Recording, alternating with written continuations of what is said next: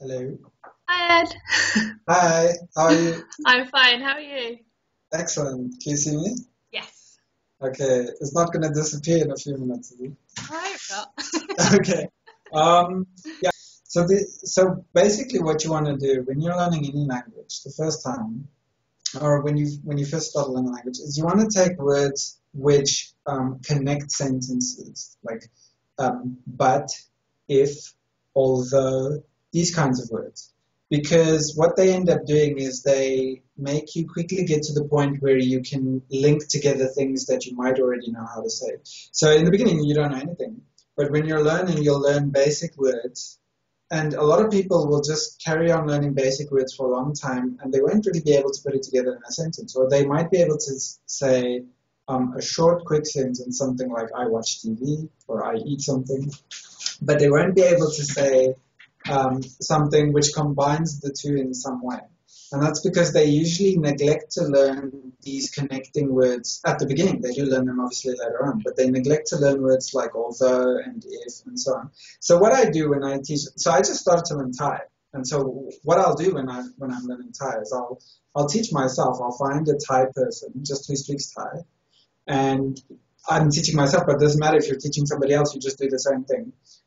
So what I'll do is I'll get a hold of some of the basic vocabulary, something very basic like walk, sleep, eat, drink, this kind of thing, and then I'll get those crucial connecting words. I actually have a list of Japanese I was using to teach, and I could use this as an example. Okay, so I've got a list of Japanese words here, but you can take these words in any language. Okay, so the list is when, because, from, until, if, although, and but. And then there are a couple of others like so and so and then and with and also. There are actually quite a few. Um, but if you know all these words, if you look at anybody speaking any language, you'll find that they almost use one of these words in every sentence, because you can't really say anything without using one of these words to connect it to whatever you're going to say next. Yeah. And so when I'm teaching or when I'm learning a language, I usually take some of the most basic vocabulary and I take words like this so I can immediately start to make sentences. So that's all you need to use this method. You just need a list of basic words. To start off, it could be really basic and not a huge amount, maybe 20 or 30 words. And these words, and then you just need to, so you might ask yourself, okay, well, it's great if I have these words, but what am I gonna, what do I actually do and how do I do it?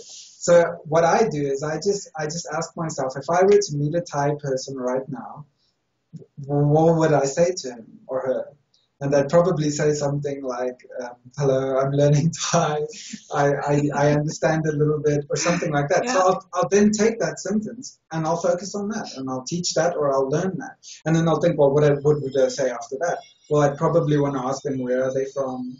So I'd want to focus on the word where, the word from, which is in this list. Um, I'd probably want to ask them, what's their job? Um, what did they study? Stuff like this. So Yeah. you just take whatever it is you think you're gonna say, and it would probably be a good idea to write this down. So you'd write down the paragraph in the beginning. Hello, I'm learning Thai. Do you understand Thai? I understand a little bit Thai. Do you understand English? Um, where are you from? Have you ever been here? This kind of stuff, and you write that down, and then you just teach along those lines, or if you're teaching yourself, you just learn yourself along those lines. So I don't know if you remember the first lesson I gave you. I can't remember what it was, but it was probably something like, do you understand? I Yeah. understand. Yeah.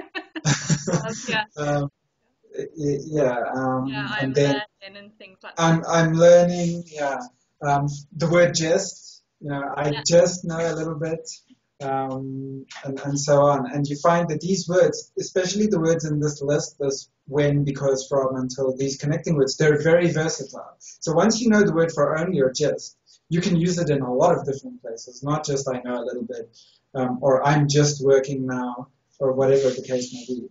So that it's really quite simple. If you have those words and you have that list, um, you can do it. And now I think we'll continue our lesson, you and me, and then Okay. people will see they can see exactly how it is. Even if it's not the very beginning and the very basic stuff, you'll quickly get an idea of this is what you're talking about. And you just take whatever it is you want to say, the whole sentence, and you break it down. And you start with the words, and you learn the words. And once you can say the words, you go to the next word, and then the phrase, and then the whole sentence, and so on.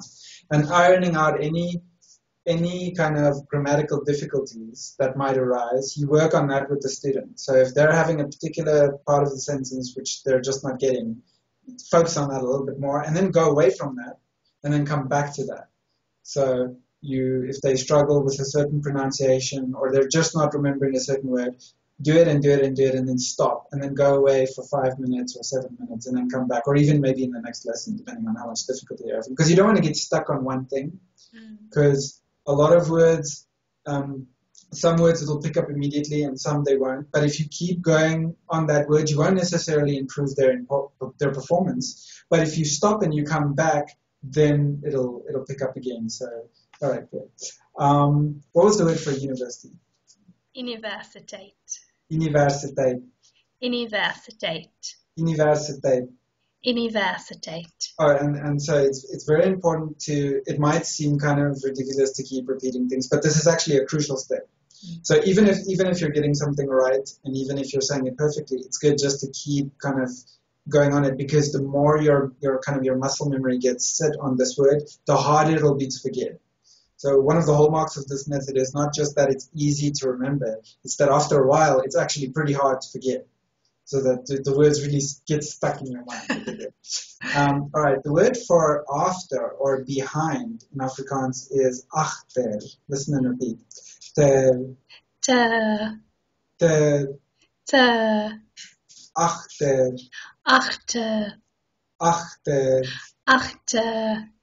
It is behind. Dit is agter. Dit is agter. Dit is agter. Dit is agter. Dit is agter. It is behind the university. Dit is agter die universiteit. Dit is agter die universiteit. Dit is agter die universiteit. Dit is agter die universiteit. Dit is agter die universiteit. The word for restaurant in Afrikaans is pretty close to the English. It's restaurant. Listen to me. Ra. Ra. Hello, can you hear me? Yeah, can you hear me? Yeah, sorry, it was just froze for a second. Okay. Listen and repeat. Ra. Ra. Ra. Ra. Rand. Rand. Rand. Rand. Restu. Restu. Restu. Restu. Restaurant. Restaurant. Restaurant. Restaurant. How would you say the restaurant? Die Restaurant. How would you say at? By die Restaurant. By By, die okay, Restaurant. good. By. By. By. By. By the restaurant. By die Restaurant. By the restaurant. By die Restaurant. I am at the restaurant. Ek is by die restaurant. Ek is by die restaurant. Ek is by die restaurant. Ek is by die restaurant. Ek is by die restaurant. After. Agter. Behind. Agter. Behind the university. Agter die universiteit. Agter die universiteit. Agter die universiteit. Agter die universiteit. Agter die universiteit. How would you say where? Waar. Where are you? Waar is jy? Waar is jy? Waar is jy? Waar is jy? Waar is jy? I'm at the restaurant. Ek is by die restaurant. Ek is by die restaurant. Ek is by die restaurant. Ek is by die restaurant. Ek is by die restaurant. Behind the university. Agter die universiteit. I'm at the restaurant behind the university. Ek is by die restaurant agter die universiteit. Ek is by die restaurant agter die universiteit. Ek is by die restaurant agter die universiteit. Hello? Oh, Hello? it froze again. Now it's back. Okay, it's back. It's not, the connection's not too good today, I think. So what you can see with the sentence is we're working on kind of directional stuff right now. I'm at this place, behind that place. But so you just start taking, you start off taking something like that. Two people talking. Usually you want to go along the lines of two people talking. You always want to have this kind of running dialogue so that it's always making sense. You're not just saying behind this place, at that place. You're telling somebody where you are. So it's always got to be contextual. Where are you? Waar is jy? Waar is jy? Waar is jy? Waar is jy? Waar is jy? Do you know? Weet jy? Weet jy? Weet jy? Weet jy? Weet jy? Where am I? Waar is jy?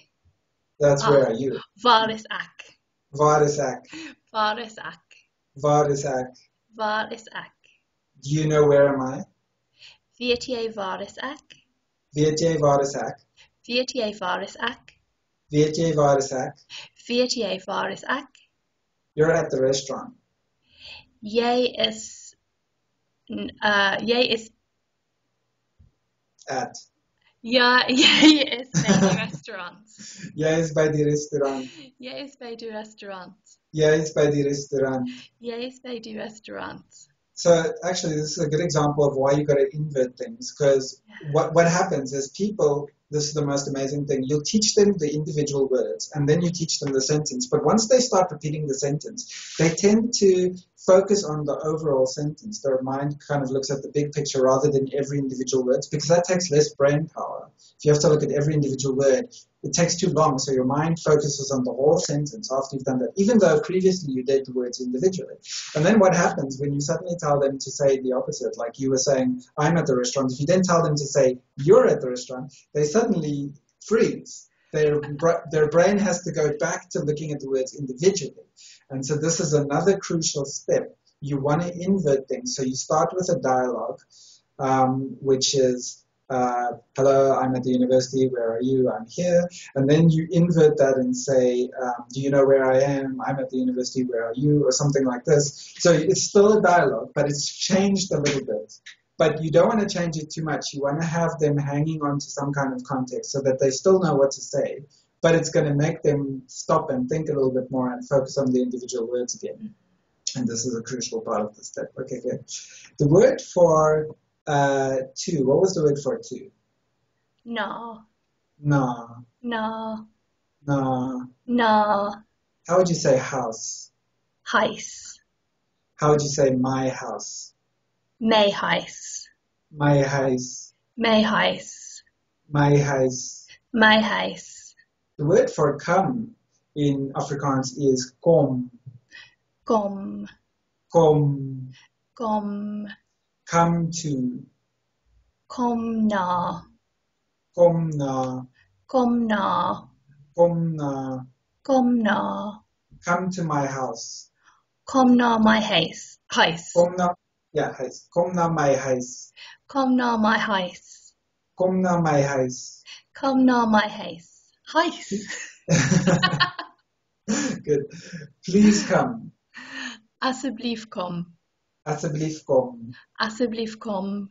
Asseblief kom. Asseblief kom. Please come to my house. Asseblief kom by my huis. Na my huis. Na my huis. Asseblief. Asseblief kom na my huis. Asseblief kom na my huis. Asseblief kom na my huis. Asseblief kom na my huis. Where are you? Waar is jy? Where is your house? Waar is jy huis? Jou huis. Waar is jou huis? Waar is jou huis? Waar is jou huis? Waar is jou huis? Waar is jou huis? I know where is your house. Ek weet waar is jou huis. Yeah, that's correct. Yeah. Ek weet waar is jou huis. Ek weet waar is jou huis. Ek weet waar is jou huis. Ek weet waar is jou huis. Where is my house? Waar is my huis? Waar is my huis? Waar is my huis? Waar is my huis? Waar is my huis? Do you know where is my house? Weet jy waar is my huis? Weet jy waar is my huis? Weet jy waar is my huis? Weet jy waar is my huis? Weet jy waar is my huis? Froze again. Wait, is it back? Okay, Hello? now it's back. All right. Can you still see me? I can, yeah. It's working today. Okay, thank goodness. All right. Behind the restaurant. Achter die Restaurant. The house behind the restaurant. Die huis achter die Restaurant. Die huis achter die restaurant. Die huis achter die Restaurant. Die huis achter die restaurant. Die huis achter die Restaurant. The word for live in Afrikaans, and can also mean stay, is bly. Listen and repeat. A Bly. lay Bly. lay How do you say stay? lay How do you say live? lay I live. Ac bly Ek bly. ac bly Ek bly. ac bly I stay. ac bly Ek bly. ac bly Ek bly. ac bly In the house. The word for in Afrikaans is in. in Go ahead. die huis In the house. in die huis In the house. in die huis How do you say in? in I stay in. ac bly in Ek bly in. ac bly in Ek bly in. ac bly in I live in the house. ac bly in die huis Ek bly in the house. ac bly in die huis Ek bly in the house.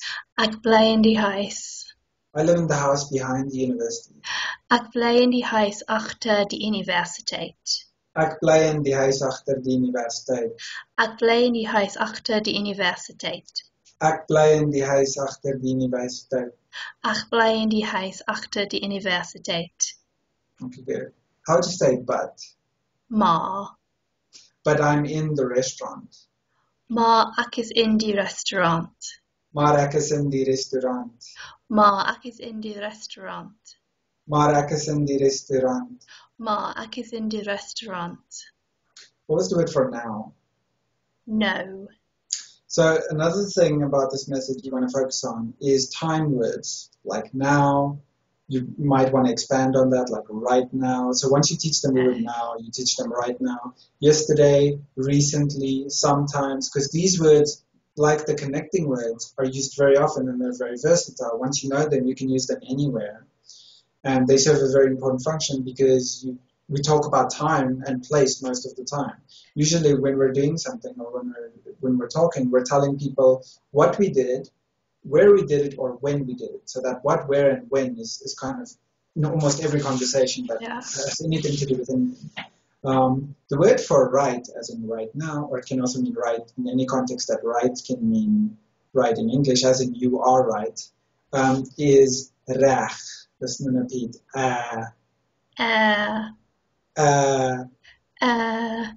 Reg. Reg. Reg. Reg. Right. Reg. Right now. Reg. No. Reg now. Reg. No. Reg now. Reg. No. But right now, Maar reg. No. I'm in the restaurant. Maar reg. No. Ek is in die restaurant. Maar reg nou, ek is in die restaurant. Maar reg. No. Ek is in die restaurant. How would you say behind the university? Agter die universiteit.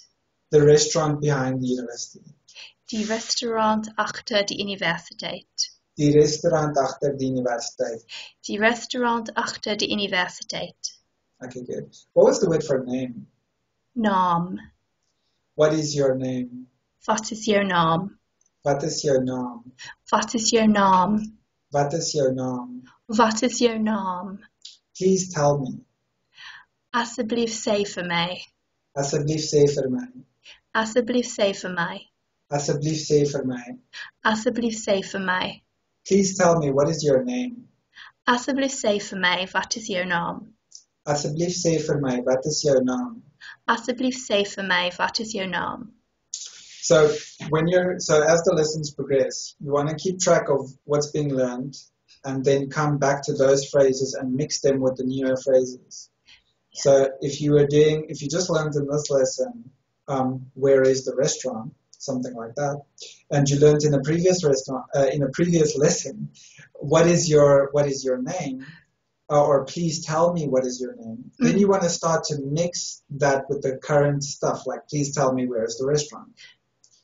And so this is a key part of, as you progress in the language, you want to build on previous stuff by mixing it with current stuff, and therefore reinforcing it in memory, so that they also realize how things go together, how words go together, and how grammar goes together, and so on.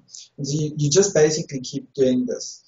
The more complex you make it, the more they should be progressing, and so on. You should just keep up with their level. So you don't want to start to mix it too soon, but you do a lesson when you learn certain things, and then you do another lesson with the same things, and then a completely different lesson, and then a couple of completely different lessons, and then you start to bring it all back as they're about to forget it.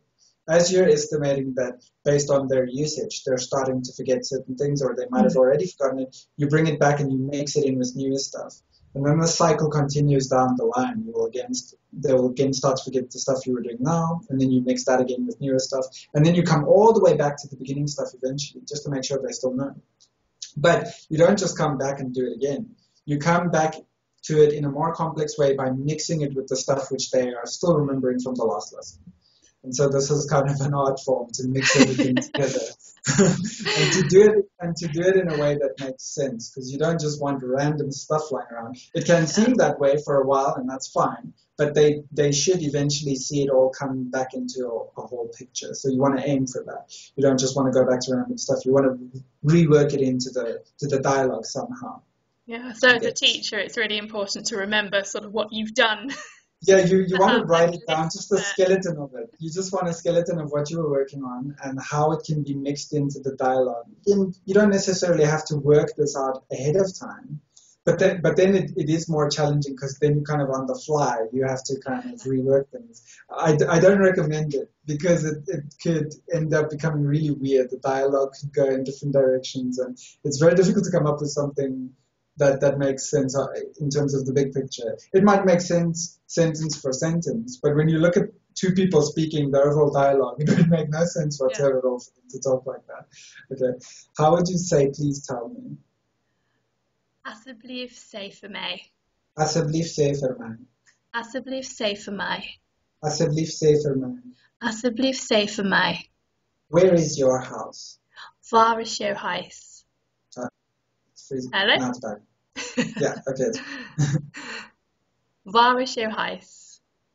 Good. Asseblief sê vir my, waar is jou huis? Asseblief sê vir my, waar is jou huis? Asseblief sê vir my, waar is jou huis? Asseblief sê vir my, waar is jou huis? How would you say with? Met. How would you say together? Saam. Together with. Saam met. Met. Together with. Yeah, saam met. Saam met. Together with my friend. Saam met my friend. Saam met my vriend. Saam met my friend. Saam met my vriend. Saam met my friend. Together with my friend at the restaurant behind the university. And so you actually want to say this the other way around in Afrikaans. You want to say, I am at the restaurant behind the university with my friend. So let's break that down first. That's the long one. I am at the restaurant. Ek is by die restaurant. Ek is by die restaurant. Ek is by die restaurant. I'm at the restaurant behind the university. Ek is by die restaurant agter die universiteit. Ek is by die restaurant agter die universiteit.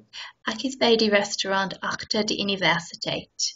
Ek is by die restaurant agter die universiteit. Ek is by die restaurant agter die universiteit. I'm at the restaurant behind the university with my friend. Ek is by die restaurant agter die universiteit saam met my vriend. Ek is by die restaurant agter die universiteit saam met my vriend. Ek is by die restaurant agter die universiteit saam met my friend. Excellent. And so one of the things about this kind of, you were building the sentence. We start with the first part of the sentence, and we repeat it quite a few times, and then we do the second part, but we still do the first part when we're doing the second part. So you'll end up repeating the first part 4 times, and then the second part 2 times, and when you get to the third part, you've repeated the third part 2 times, the second part 4 times, and the first part 8 times. And this is really useful later on, because what you're doing is, although it might just seem like you're just learning these words, what you're actually doing is implanting the pattern of the grammar, which is the same for all words, at least in this context, in this case. You're implanting that so deeply into your mind that eventually you're going to be saying something completely correctly, grammatically, even when it's the first time that you're saying that sentence with completely new words. So that's why this repetition thing is very important, because I remember when I was studying the Japanese, I was doing this because I was using the pencil method to learn Japanese. And even when I was saying a Japanese sentence for the very first time to somebody in an actual conversation, I would suddenly stop and kind of just be shocked at myself and be like, wow, I just got that completely right and said it perfectly, even though it's the first time I said it. But it's because I had that deep pattern in my mind. And when that pattern is so deeply imprinted into your brain, you can't help but just speak fast and correctly, and you really come across as a native speaker. So it really, it might not seem very useful in the beginning. You're thinking, well, why am I constantly saying these words? I know them already. Why am I saying them again? It's all about the grammar at that point. Because the words, you're going to remember the words one way or another, but the grammar, this method helps you not learn the rules and know how you should speak. Rather, it just gives you a natural way of how to say things. I can't even explain the rules of Japanese grammar at all. I just know that that thing is so deeply imprinted in my mind that that's all I know how to do it. And I don't really know why I do it that way. But eventually it'll be like this with any language that you learn using this method. Yeah, no, I can see it already with the Afrikaans. Yesterday I was having a conversation with my husband in Afrikaans whilst we were cooking. Really? And I was saying things that I'd not really said before, and I was saying the right. Sure. He's looking at me as if to say, how do I do that? Yeah, sure. It's because you have that imprint, yes. Yeah. That's a perfect way to describe it, to say it just felt right. That's exactly how I would describe it in Japanese. I even when I get something wrong, I usually stop myself and I think, well, that just doesn't sound right. There's something, it's like you just have a feeling. And so this method really teaches you what it should sound like. And that's how you know to speak correctly, because you just get a feeling as you're talking, I should say it this way. That just comes out logically. And so it really imprints it deeply into your mind. And so it's very helpful for learning vocabulary, but I would describe it as being the best method to learn grammar, because you're learning the grammar like a person who speaks that language naturally knows it. Like we don't know English grammar at all, at least I don't. And so I just know how it should sound, what sounds right. And I just use it that way. And so this is the most efficient way to learn grammar without knowing the linguistic rules and everything, and just getting to the communication, which is what everybody wants. Yeah, I'm definitely going to try it for the French. I've been looking at it online. I'm definitely going to get it. When I get paid, I'm going to get it. Yeah, it's pretty expensive, the tapes and the video. Yeah, but the ones for Japanese were excellent. I used them for Chinese as well at the very beginning, and it's really a great method. And once you know, it's good when you listen to the tapes, you really get an idea of how it works. And once you know how it works, you can use it to teach yourself for other languages, assuming that you have somebody to ask questions and so on. And so in about a month's time, there's going to be a Thai festival in Johannesburg. And so I'm quickly trying to learn Thai just for fun. Yeah, just for fun. And I'm like rushing to try and do it within this month.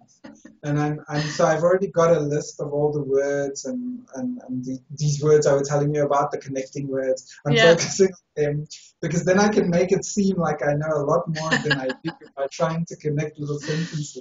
But it'll be interesting to see how much I can do in 1 month. Yeah. I think with this method, if you apply it every day, you can probably, I'm not going to be speaking great Thai or anything, but I'll probably be able to make a couple of people laugh or something. So, yeah, it'll be good. Yeah. So, do you have any other questions or anything you'd like to know besides that? No, I think you've answered everything brilliantly. Thank you. That's it in a nutshell, basically. You just take those words, apply them to a natural conversation that you've thought about. Something, usually try and imagine what you would actually say, because if you just want a conversation, you can kind of come up with weird stuff. If you're actually thinking, if I was standing with a real person here right now, what would I be saying? That's the best way to go, because you'll come up with stuff which you'll actually want to use. And then start off with that, And once you have that, you'll find it becomes easier to learn everything else, which is more abstract and so on. Yeah, everything we've done so far has been useful. Like, I could go to South Africa and I would use that stuff. I can imagine that it's stuff that I would use, And once you have that, then you can go to the more abstract stuff, which will make you completely fluent eventually. Yeah. All right, great. Thank you. All right, excellent. Okay, see you soon. See you soon. Bye. Bye.